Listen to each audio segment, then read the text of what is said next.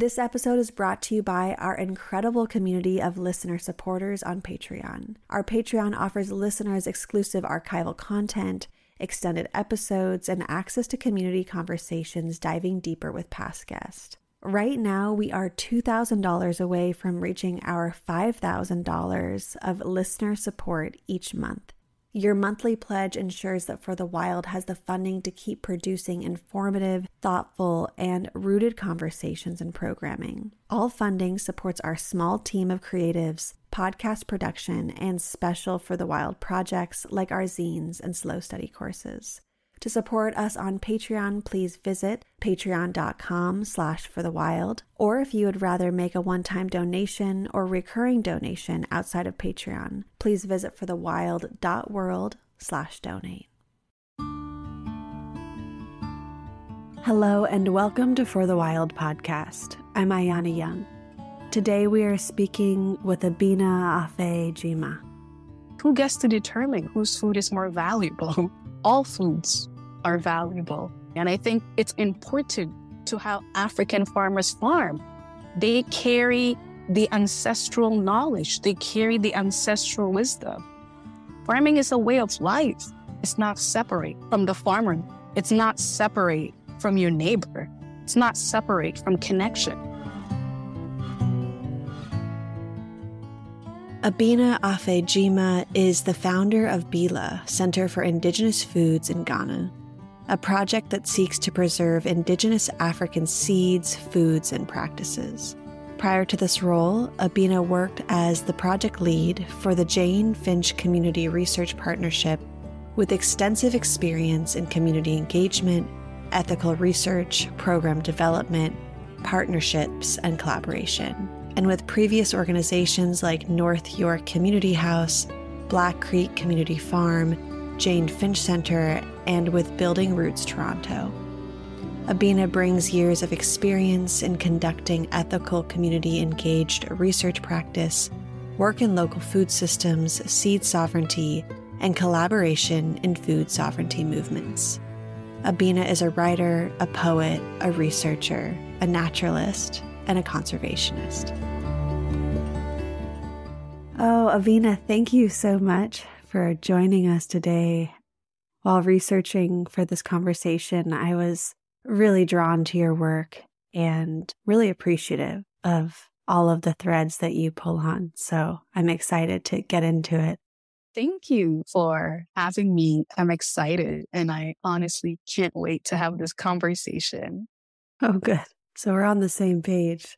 Okay, let's see. As we begin, I think it would be really helpful to come to an understanding about what ancestral foods are, as so much of your work focuses on preserving ancestral foods and traditions. And in Ancestral Foods, Cultural Heritage, and Old Ways of Living, you write, quote, "I define ancestral foods as local, organic, seasonal, and environmentally sustainable foods, indigenous to a particular geographic region that locals have consumed for thousands of years," end quote. So I love if you could elaborate a bit more on what ancestral food means both technically and culturally. Yeah, thank you for that. It was just lovely hearing you read that back. I think culturally, ancestral foods are foods that are tied to our culture, foods that are tied to our traditions, and foods that are tied, right, to our DNA, to our gut health, foods that our grandparents, great-grandparents ate hundreds and hundreds of years ago. And I think when we think about ancestral food, it's not just for consumption, right? I think about the traditions and the practices that come with those foods. You know, now when we go to the grocery store, let me put it this way, but when I go to the grocery store, there isn't a direct relationship between myself, the person, and the food that's on the shelf. It's like, I'm hungry. Let me grab this food and pay for it and go home. You know, but with ancestral foods, there's a connection, right? There is an intimacy that comes with that food. There's a story that's attached to that food. I think about millet, for instance, and My mother tells me the story of my grandfather, who would never leave the house, right, without drinking this millet beverage that we have in the morning. They call it zom, where I'm from, in the northern part of Ghana. And so my mom now in Toronto makes a millet meal that we also consume. So I think even when I think about millet, it's not just a grain, right? It's a meal that has the story of my grandfather attached to it, the story of my mother attached to it. Millet also tells me that it's healthy for us, right? It's a part of our lineage. It's a part of our DNA. My gut health knows it, recognizes it. And so I think that ancestral foods bring the spiritual component of food that is often missing in the way that we may think and talk about food in this modern way. And I think, when you think about ancestral foods is not separate from the ways in which we farm, separate from the ways in which we eat. It's not separate. The ways in which we plant, the ways in which we harvest, right? Ancestral foods really look at farm to table, right? What is the relationship between the human and the soil and the culture and the tradition and the trees and the ancestor that all contributed to make this food possible for us to consume it in the future, right? So the aspects of lineage and heritage in ancestral foods, it's so crucial because it makes us realize that there were people before us that preserved this. For us to have this today, for me to hold a millet in my hand or to hold a sorghum in my hand or a banbari beans, someone preserved it years, right, before me, and a year before me, 10 years before me, 20 years before me. And they were practices grandparents used in preserving that food, whether it was the festivals before the planting season, whether it was the prayers and festivities after the harvest season. All these are crucial part of preserving that food. So when I say ancestral food, it is in context to a certain geographic region, is because every part of the world has its own ancestral foods, right? And we're all connected, but we find ourselves also coming from different parts of the world. And in the different parts of the world that we're coming from, yes, there is a shared land. The foods are part of our story as people. So an example is 2 years ago, I met a farmer in the northern part of Ghana. We've worked together since 2017. And I ended up going to his farm in December. And he had pumpkin. So he had pumpkin on the farm. I'm from the northern part of Ghana, but I've never actually seen pumpkin. And he was just telling me the story of like how pumpkin and millet and sorghum, banbari beans are usually grown together. And immediately I thought of the three sisters in North America, right? Like indigenous cultures in North America. And I thought, oh my God, it is the corn, the bean, and the squash, right? So those interconnections and just seeing foods that are connected in that way. But I think ancestral foods, I feel like we live in a time, I say my perspective, where it's almost like humans are seen as being above other living things or above trees and above seeds. And the work that trees and seeds and soils and grass and insects and fungi are all coexisting with us and are all playing equal part in and maintaining this earth. And very often when we tell the story of foods, we eliminate all of that. And so for me, ancestral foods bring all that. There is a cultural aspect to food. There's a spiritual, there's a traditional aspect to food. And there are people. There are people before us that have maintained and sustained food systems, ancestral food systems for us to be able to have a lot of these foods today. So yeah, ancestral food for me is about foods that are connected to our lineage, foods that are connected to our heritage, foods that remind us of our cultural practices and traditions. Ancestral foods also tell us about the ecosystem, right? They tell us about diversity. A tree that has lived for thousands of years, right? Tells us so much about pollinators and the ecosystem and biodiversity. Yeah. So for me, ancestral foods is really around bringing those linkages between like lineage and heritage and tradition and culture and ecosystems, and knowing that the food just did not arrive from anywhere. There are people that have participated in preserving, protecting the foods that we have now to ensure that we too can enjoy them. But can you imagine unfolding the story of a millet that has lived all these years? Can you imagine unfolding that story of like the farmer that farmed it the year before and the 2 years before and 3 years before? Imagine all that stories, right? And all the practices that are now forward with me when I hold a millet seed in my hand. And for me, those stories are so important and they cannot be erased or discounted. So I loved that introduction. I wanted to bring up some of your other writing. In Devaluing of Native African Foods, you write, quote, although many communities have lost valuable ways of growing and preserving native foods, or may have shifted from growing native foods to cash crops for the market, the role of native African food to sustaining Earth's ecosystem is not forgotten. As native African foods begin to gain momentum as superfoods in the health and wellness market, it's important that the shift to valuing native African foods is led by farmers, the communities who are able to sustain, preserve, and cherish these foods. Most importantly, by Africans themselves, end quote. Yeah, so I'm wondering, how do we keep the value of these foods in the hands of those closest to their production, consumption, and ancestry? Capitalism is a very wild disease of extraction.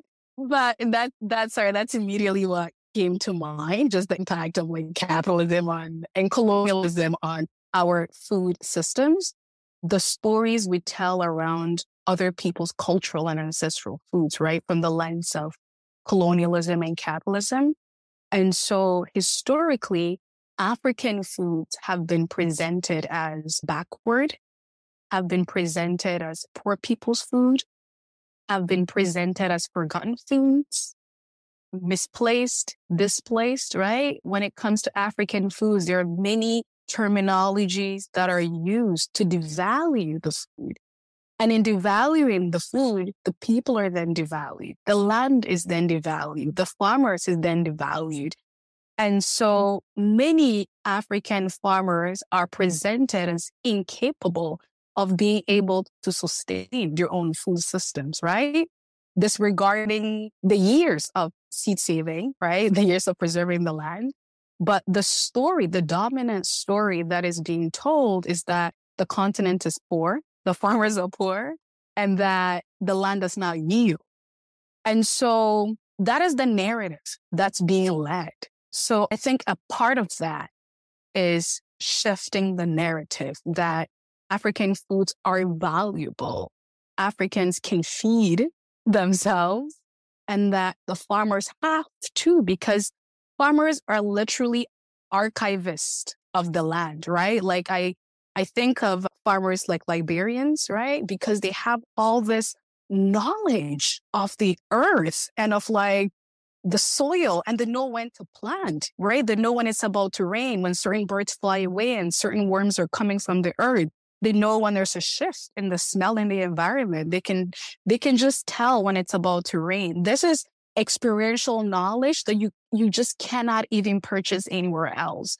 But that knowledge is not valued in terms of how we think about knowledge and knowledge production, right? And so I think one part of that is shifting the narrative and shifting the stories of African food and of African farmers. Now, how that happens, I have to be honest and say, I don't know, because that is within the intersections of like capitalism and colonialism and imperialism and all these things that are, moving and shaking. And so that's one part of the answer. The second part is that we can go and fix other people's issues, right? I intimately believe that everyone is a sovereign person. People are sovereign of themselves and sovereign of their culture and sovereign of their traditions. And that we don't necessarily have to go and fix. And I think because the dominant view is if we're not farming like how people are farming in the other part of the world, then they're not doing it right. And so I think that African farmers must lead because they are the stakeholders, right? Not only the first part in terms of having that intimate relationship with the land, being one with the land, knowing the soil, understanding crop rotation, understanding agroecology. But the second part is that they are the biggest stakeholder. It is their land. They live there. It's part of their story. I think it's really difficult. And I always have this internal challenge that the people that are most impacted are the ones that have to find the solutions for themselves. And that one cannot be outside of whatever the issue is and determine what the solution is. The value of African foods have to be led by African farmers because they are the stakeholders. They carry the ancestral knowledge. They carry the ancestral wisdom. Farming is not for profit in a lot of rural communities, right? Across the African continent. Farming is a way of life. Farming season is about to happen in Bolga, where I'm from. And people will leave their jobs. If they're a farmer and a teacher, they will leave the teaching to go and farm because it's also how they've come to understand themselves. And I think a bigger part of that is because in terms of ancestral ways of being and seeing the world, the land is not separate from the farmer. The land is not just there and then we enact an activity on it. There is respect for the land as a person, right? To thank the land for being available for us to grow food on it. And I think because all these cultural belief systems about food and seed and land, it's also important to how African farmers farm, right? And so it's important for them to lead because their culture, traditions, belief systems, religion are all an important part of how they understand land, how they understand food, their relationship with their food and farming systems. Yeah, I think the biggest aspect for me is that we can't necessarily see what is perceived as a problem. And if an individual is not a stakeholder, how can we decide a solution for people that are most impacted? African farmers or African communities that have the most stake have to lead that work because their food is an important part of how they've lived all these years, because even the definition of food and farming is not separate from livelihood. It's not separate from connection. It's not separate from your neighbor.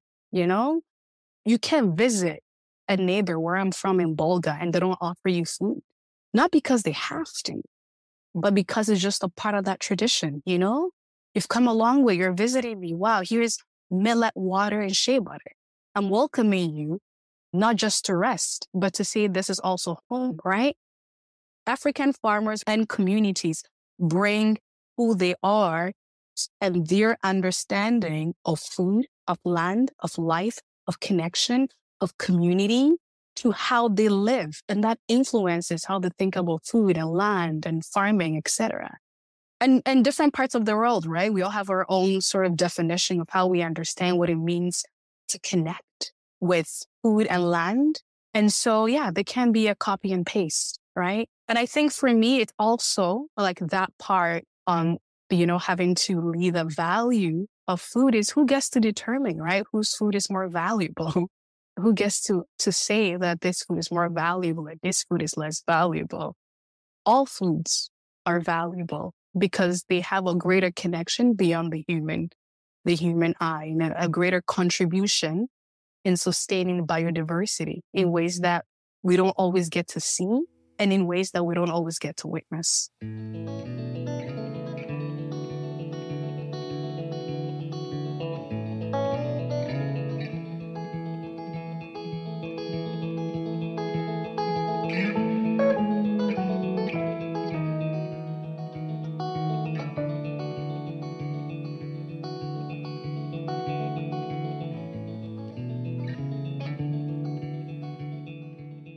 Well, I want to go back to the article devaluing of Native African foods. And you also write, quote, during colonialism, the degradation of Native African foods took shape. Indigenous grains, fruits, and vegetables became superseded, scorned, and regulated as poor people's food. While exportable cash crops such as cocoa, cotton, sugar, and etc. were cultured, harvested, graded, and protected against insects and pests with exceptional investment and research, end quote. Yeah, this feels so important for us to dive into, because understanding this context, how has colonialism shaped food taste and reputation, and how has control over food been a particular tool of colonial control? I'll give an example, I think. So this year is supposedly the year of the millets. So millet is an indigenous African grain. It was domesticated 4,000 years ago in West Africa. We have different varieties of millet, pearl millet, finger millet, and then there's also the fonio that's considered. And people have been eating millets for a very, very long time in many different ways.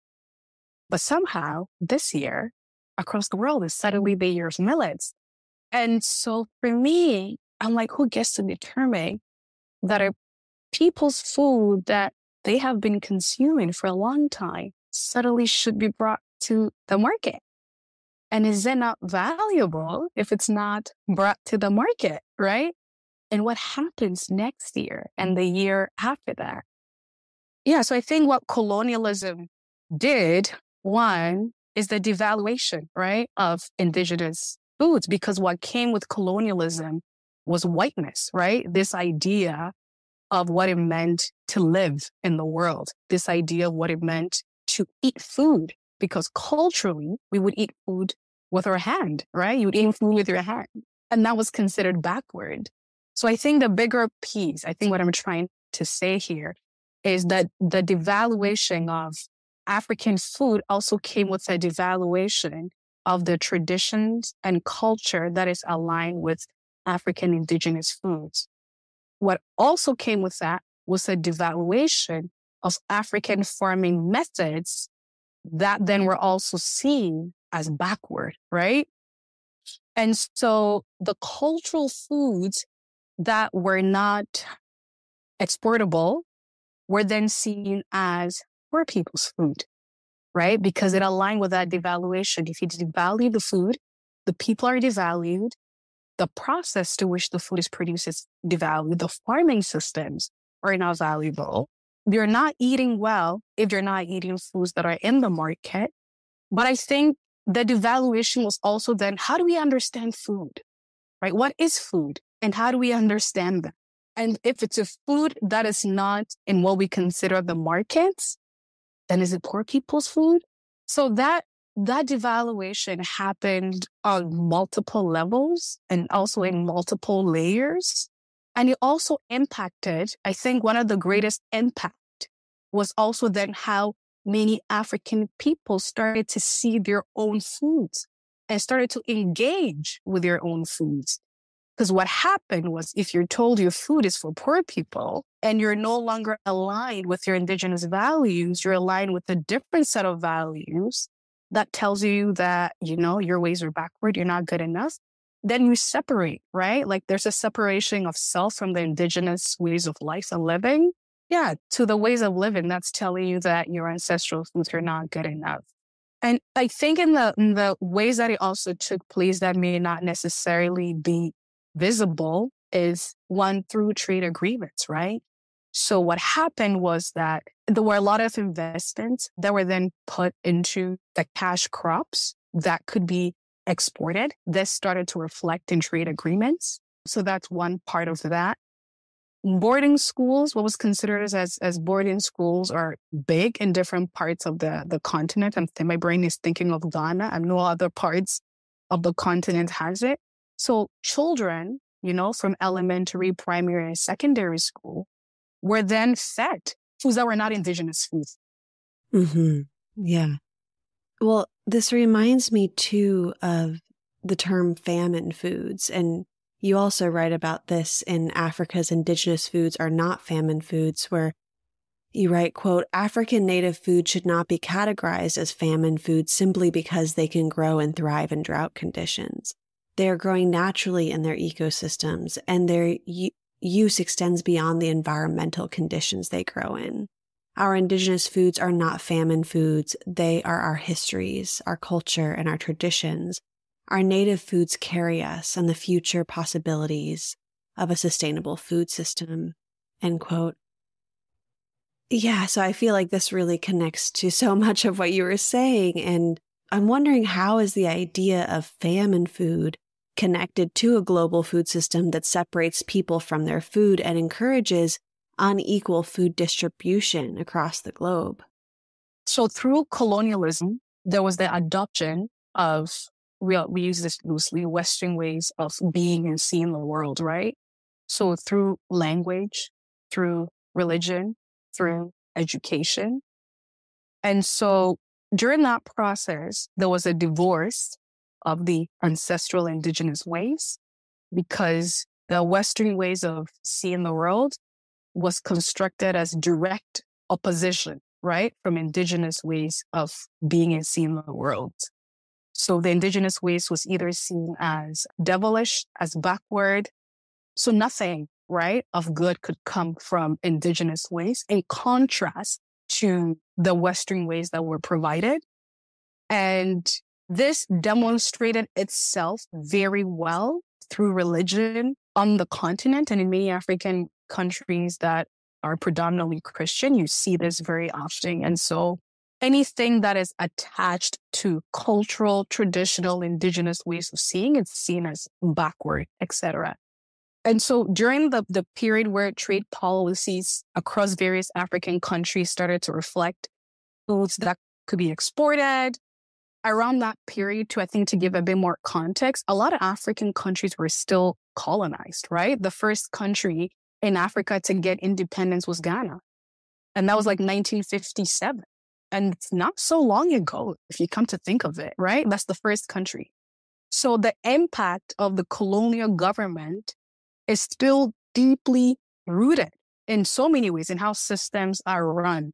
And so when it comes to food, things shifted through trade policies. And so the Western nations that are connected to many African countries started to determine what could be consumed and what could not be consumed in terms of what they would export and what could be imported, right? What could come in as foreign foods, etc.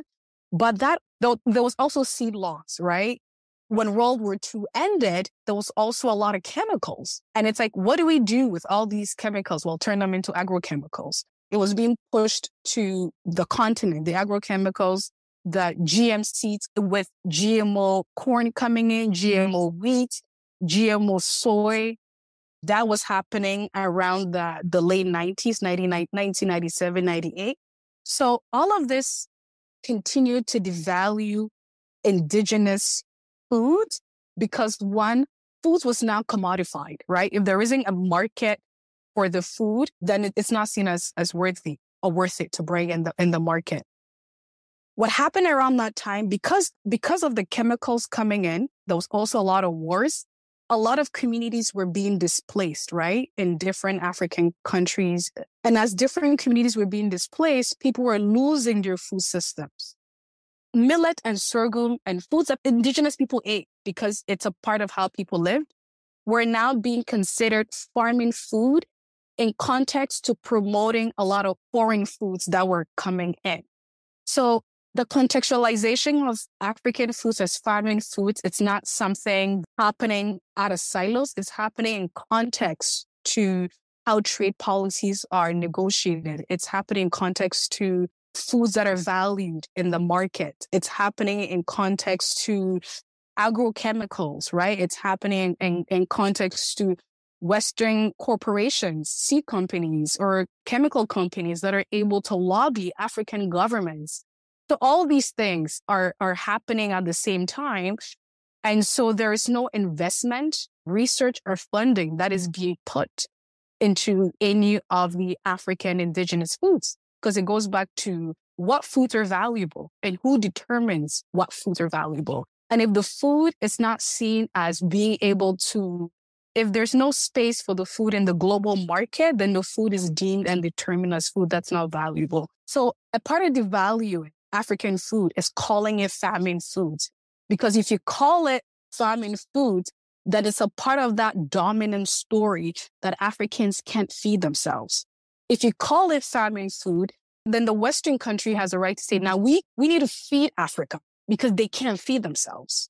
So what I'm trying to say is that the idea of famine food, it's constructed within a lot of paradigms around the selling of agrochemicals, genetically modified food, trade policies, capitalism, the markets. And so foods that we have been consuming, the example I gave earlier, the year of millets, my people never stop eating millets. So I don't understand what this year of millets is, or next year, the year of fonio, because they never stop, right? But who gets to sit and determine and say, this is the year of millet, right? And I think the idea of that famine food goes back to that larger work and that larger narrative of colonialism and of capitalism. It's hard to come and sell chemicals and genetically modify seeds and promote someone's indigenous foods. It's just not going to work. So in order to be able to sell agrochemicals, then the argument has to be that indigenous foods are famine foods. You know, people just only eat them when it's hard times, not because they're drought resistant, they're climate resistant, they're nourishing, they have a long shelf life, because then you're not able to, or those companies and corporations are then not able to come in and sell, right? The chemicals and the seeds and et cetera. There's so many moving pieces that impact that, and I'm trying to draw on all the other moving pieces. So currently, our seeds are being modified with, international laws that determine how farmers can save seeds, right? And what seeds they can save. So in order to be able to pass a seed law, now the argument is that indigenous seeds are not viable, right? Because if indigenous seeds are viable, then you don't need a GMO seed. You don't need it. But in order to make the argument, in order for corporations and companies to own seeds, to take seeds away from the field into a lab and have that ownership, the argument is that, well, indigenous seeds or peasant seeds, they're not viable. We can't depend on them anymore. They can't sustain. But these are foods that have sustained us, right? So it goes back to that larger narrative of devaluing indigenous foods and devaluing indigenous farming systems.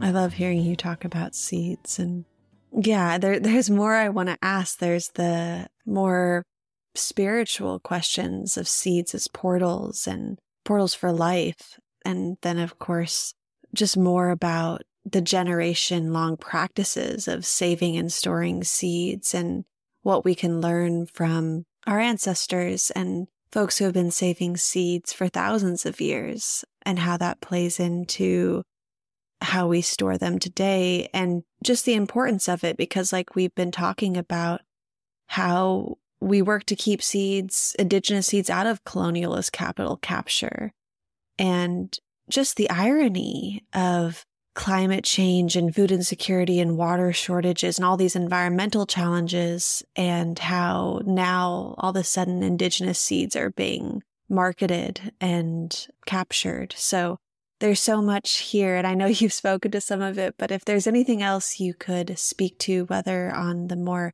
technical side of seed saving, ancestral cultural side, or the spiritual side, I'd love to just hear a bit more before we move on.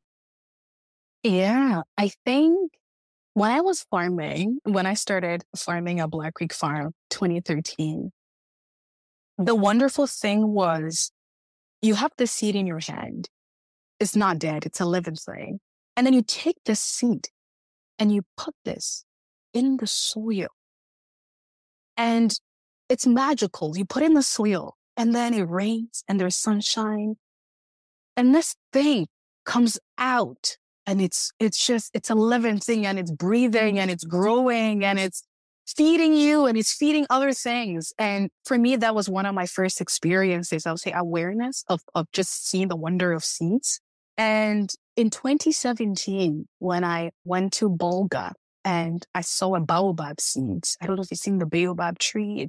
It's large. It holds about 10,000 liters of water in the trunk, and it lives for up to 5,000 years. And I'm holding a baobab seed and I'm thinking, wow, like this large tree is in the seed.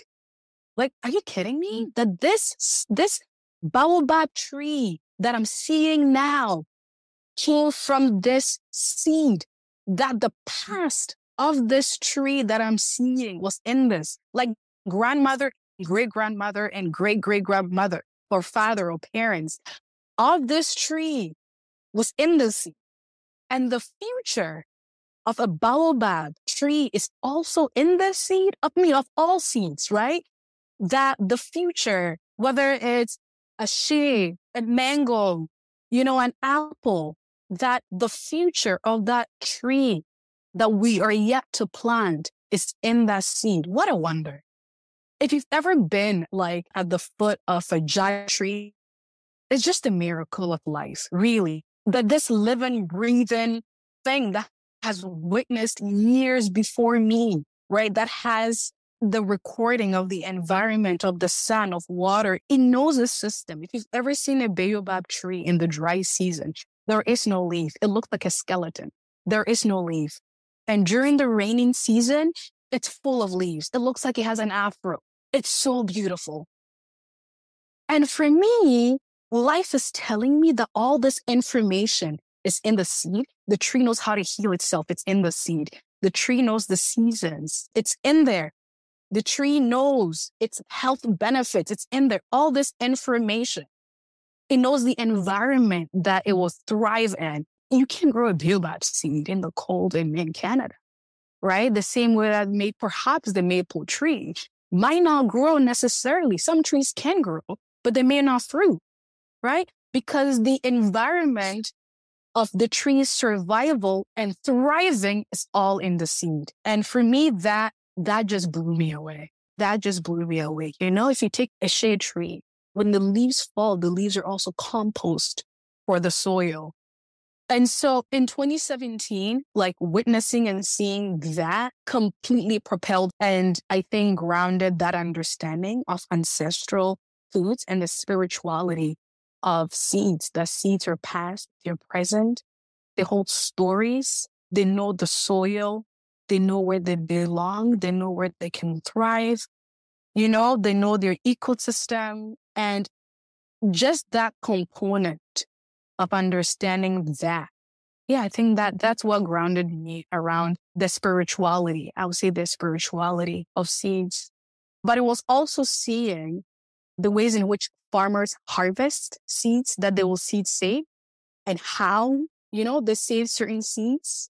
So for instance, if they harvested sweet potatoes and to preserve it and keep it long, they would dig the earth and then they will put the sweet potatoes in there. They'll put ash on it and cover it. And it will remain as fresh as the day you harvested it. Grains, how millet seeds are hung up, in the kitchen area, in the storage area to leave it to dry. It was just seeing the practices, of grinding this millet and fermenting it. It just the life, Seeds are living things. They're living things. They are our ancestors. Seeds are ancestors. They have been here before many of us were here. And they have also been here with our grandparents, When a tree is dying, the seed is telling us something about the environment. When you plant a seed and it's no longer growing, but then the tree has lived for 10,000 years, that's information for us humans about our environment and nature and our food systems. So for me, those are like the spiritual and cultural aspects of seeds. And I think some of the technical pieces are looking at how farmers just intentionally plant to nourish, right, the soil. So the farmers know to plant the Banbara bean and the granules for nitrogen in the soil, right? And to also maximize space because those are lower crops. And then they plant the sorghum and the millet. And then they plant the squash around it. So it's just witnessing this archival knowledge that farmers hold, so precious that is often disregarded, but so crucial that has sustained our life for so long. But farmers do it so effortless that we don't realize how crucial this knowledge is. But I think it was just witnessing that cultural aspect of seeds, that this very same seed that I can plant and get food, I can plant and have food grow out of it. I can also dry and grind it and ferment it, you know? That there's stories around how the seed is fermented, you know, stories around how millet seeds are used during wars, stories around how filling millet and sorghum and all these foods are. And it's also, I think, how certain seeds come to life, right? Some seeds are planted by birds. I think humans, we think we're the only ones participating in sustaining this earth and the decisions we make and the policies that we make. And if we pause and realize how birds are replenishing the earth by taking one seed and planting it in a different place, one of the farmers that we work with, he has a garden. And he always says the trees in his garden, the dawa dawa tree and the shade tree, he's like, bats planted it, you know? He sees bats will eat the shade fruit, and then when they poop it out, plants it, and he's observed bats around his farm. And he always talks about the roles that birds play in planting trees. And if we pause and looked at what other species are replenishing the earth and sustaining the earth outside of human activities, we would be surprised, right? Animals, you know, elephants that are eating fruits and planting unintentionally or intentionally planting trees and crops in somewhere else, you know? Ants, a community of ants that are moving seeds from one place to another. You know, some seeds also require fire before they can be planted. So even bringing seeds to life, there's so many ways. And it's so wonderful to be able to witness. It's just the fruit. If you plant one seed, you get a tree that lives years. But then look at the fruit. I'll go back to the example of the baobab. It starts to fruit after 15 years. But if after 15 years, that tree lives 500 years or 415 years, we get a fruit not just one, multiple fruits every single year for 450 years from one seed that was planted. Yeah. The other aspect I'll add about seeds, I think, is the communal aspect of seeds within indigenous or peasant seed systems. So peasant seed systems are people that have a closer relationship to the land, whose sustenance, I would say, come from the land, maintaining the land and having a relationship with the land through food.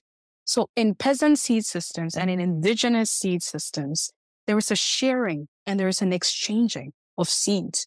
And I think it is so crucial, right, to biodiversity, but also crucial to human connection and to community connection. So the exchanging of seeds, the sharing of seeds, that's what makes international seed laws dangerous, because seeds are free. Nature gave them to us. So for a company or a corporation or a country to invest research and then to claim the intellectual property rights and the usage of that is very dangerous. It's like a threat to life. It's really a war against life. If you think about all the ways that seeds have sustained humans, visible, invisible, seen, unseen, if we were to take an inventory of all the people that have participated in protecting, preserving, and saving seeds, if we took an inventory of that, a cultural inventory, and compare that to a company or corporation claiming intellectual property and then asking the folks that have been protecting these seeds to now pay for it, it's absurd that we're in a time in human history that this is even something that should happen. Like the fact that it's even a conversation that we're okay with, I mean, we're not okay. People are resisting and fighting. But the fact that a law has even been passed that is given plant breeders the right to own seeds, bizarre. Like, are we even okay? We're not okay. It's so absurd to me. I can't, every time I try to process it, I just, how? Seeds? Now, not only are we saying that you're eating farming foods, but now we're going to say, or the system or the law is going to say that we're going to take that farming food, we're going to modify it, and then you now have to buy it from us along with our chemicals. But then you're poor. It's absurd. So I can go on forever because my brain is just like, how are we doing this in life? Yeah, I'm completely there with you. And I think speaking to the absurdity is necessary because it's insane. It's insane to live in an ecocidal culture. It's really out of control. And well, I feel like it would be nice to end on something that you had just brought up, which is community and just thinking about reimagining life on Earth with community as guide, considering that so much of your work takes place in community. So I would just like to ask you, what could the world look like if we paid attention to our local communities and invested in local seed banks and really started to believe in those around us? A couple of things come to mind. Three things: connection, trust, and love. Connection, trust, and love. When I think through some of the work that we have done, the bigger piece has been trust, the connection and the trust. I think the first thing is the fact that we already know what to do. The communities that we've worked with, people know what it means to live in community with each other. People know what it means to be in service and to be of service with and to each other. And I think it's creating the space and creating the opportunity for people to be able to do that. And reimagining how we can live in community and having our seed banks is indigenous and ancestral ways of being, because indigenous and ancestral ways of being for me means that life is not human-centered. We're not looking at humans. We're not looking at ourselves alone to solve the problem. We're not looking at one community leader. We're not looking at an individual to give the answers, but we're coming together in connection with the land, with the trees, with the seeds. For me, reimagining a community future is not just centered on people. It's also centered on the land. It's also centered on other living things, on the seeds, and the trees, as I mentioned, even on unseen things that are facilitating our existence. I think it's learning how to create mutual space to be able to trust each other and to be able to coexist in that space, right? So I think whatever that ancestral indigenous ways mean within different people's geographic region, because it may not necessarily be the exact same, but I think as long as it honors living in a way that does not harm other people and does not harm the land and the rivers and the waters, right? In the future that I imagine, I cannot just be human-centered while the land and the rivers, etc., are harmed. So I think that's the first point for me, is living in an ancestral ways and also not being fixed on what that is, but also being open on how that shifts and that changes. I would say we've been socially conditioned to really see life in a particular way. And so sometimes it becomes really difficult to reimagine when the new ways of being and living, right? It's in contrast to how we currently see life. So I think even in an ancestral indigenous ways of being, it's being open to learning new things about our indigenous ways. you know how the one seed is the past, the present, and the future? So ancestral indigenous ways are not necessarily separate from the future as well, right? Because if you look, once again, the example of the baobab seed has had it's come out of many trees that have lived in the past, right? But in the same seed, there are also many trees in it that will live in the future. So in the same way that in reimagining for me community is that there are many ancestral knowledge on how we can live in harmony, in connection, with trust, with love. And we have a lot of that knowledge in the past, but that knowledge also exists in the present, right? And it also exists in the future. And I think it's opening ourselves up to be able to do that. Another key piece, if I'm looking at seeds, is the sharing piece, right? I think using seeds as a lens on how to reimagine community and how to reimagine the future. These are about sharing, right? There's a sharing, there's an exchanging, there's a giving. And in looking at that value and that relationship that seeds bring, in recreating community, we have to learn that every single person is valuable. Your value does not come from performing. It doesn't come from doing something that is extractive, right? You are valuable just as you are as a human. A seed is valuable as it exists as a seed, right? In our hand. We don't say, okay, now that we've planted you and you've produced a tree, you're now valuable. We know the value of the seeds just in our hand as seeds. In the same way that in the future of community with other humans, we are valuable just by living, right? Everything else we do is extra. And so in reimagining that community, humans are valuable just in their existence, right? In sharing ideas, in exchanging knowledge, in being in service with and to each other. I'm looking once again from the lens of a seed, and looking at community through what seeds bring us, right? Close to 300 people traveled to Benin in March across the African continent to protect and save indigenous seeds. That is community. For me, that is the kind of future that I want, that for 4 days, we ate indigenous food for breakfast, lunch, and dinner. For 4 days, we communed on agroecology. We learned about the different ways in which different communities are protecting different seeds, right? It's the sharing of our humanity. I think that's it. What can a seed tell me about community? What a seed informs me about itself is how I see, I want to say, reimagine it, a community, right? I think the first is looking at our ancestral indigenous ways of being and how we can live in harmony with the waters and land and seeds and other living things as well. And the second piece would be the sharing and exchanging of our service and our thoughts and our ideas and our existence. And the third piece is harmony. I think living in harmony. Just sitting under a tree and see how 3 or 4 different species of trees are just there in harmony with each other.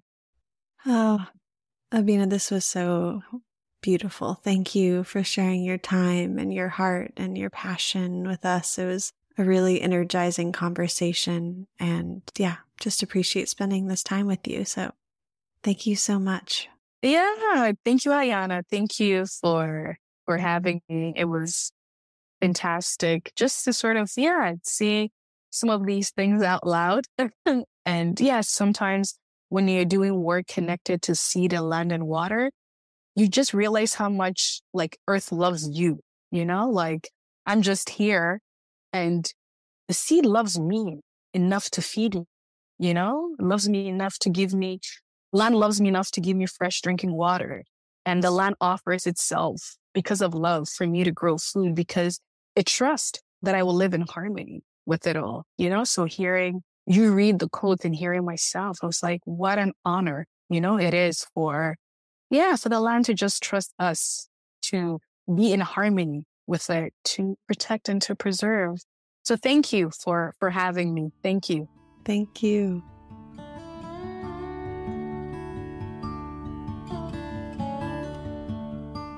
thanks for listening to For the Wild. The music you heard today is by Buffalo Rose, Marion McLaughlin, and Eliza Edens. For the Wild is created by Ayana Young, Erica Ekram, Julia Jackson, Jackson Krupp, and Evan Tenenbaum.